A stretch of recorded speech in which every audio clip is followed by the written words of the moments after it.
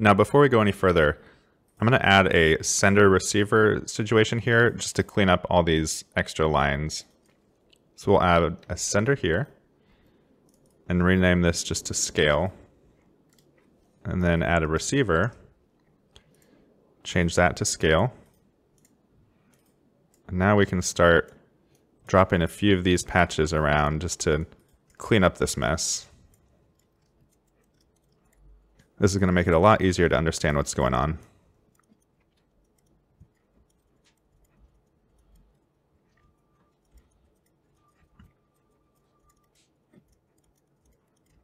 Okay, with that cleaned up, we're going to do something totally new now. We're going to use a render pass. So to add one, let's go up to Device. And then in Render Pass, we'll just click the default pipeline.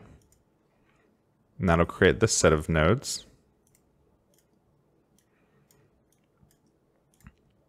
And I'll just quickly break down what this is doing. So we have our camera texture up here, our device, the render pass, and our device screen input. So if we remove this, there's no signal here.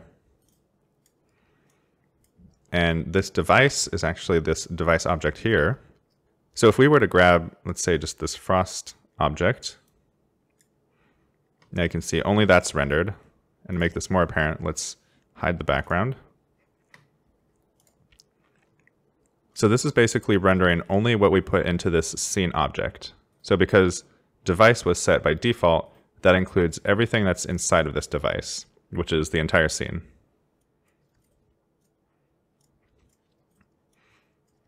And a lot of power in this setup lies in this wire right here. For instance, if we just grab an add patch,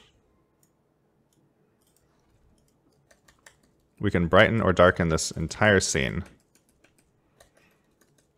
So the final video feed is basically going through this single wire.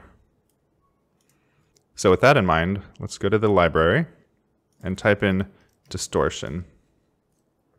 And we're going to grab the texture distortion patch.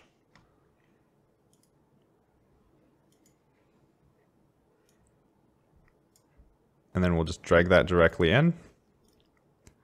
And the texture will be this scene render pass.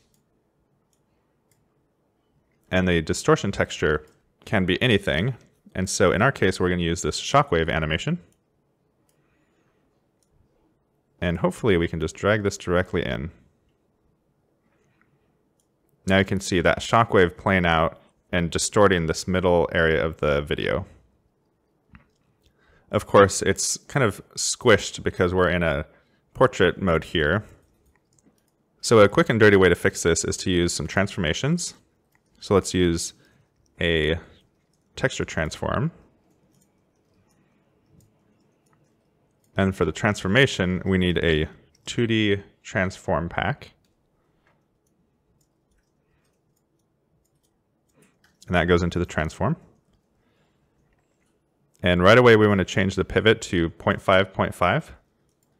That will make the pivot directly in the center rather than in the top left. And then if we scale in the X from 1 to 2, that basically stretches it left and right. And if we want this to kind of reach the edges, we can just increase it a little bit more. I think 2.5 and 1.5 might be good.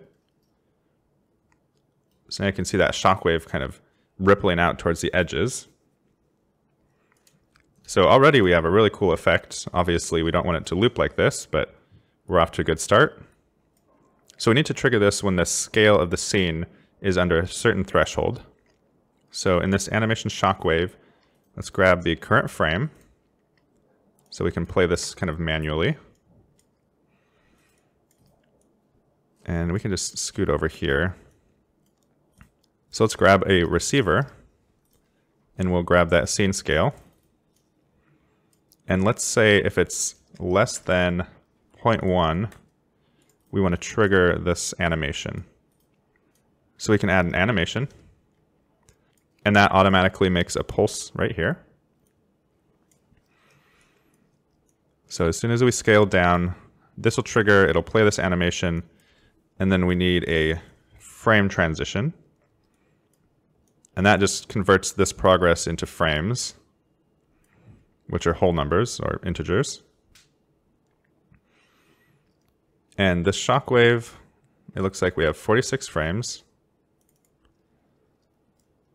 And the first frame, let's see if 0 works. So now we'll plug that in.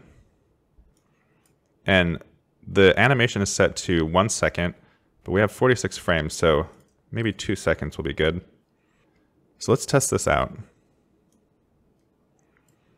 As we scale down the particle start, and you can see this value here is 0.2. So as soon as we get under 0.1, that should trigger the animation. And there we go. We'll reset it and just test that again. Yeah, that's really nice.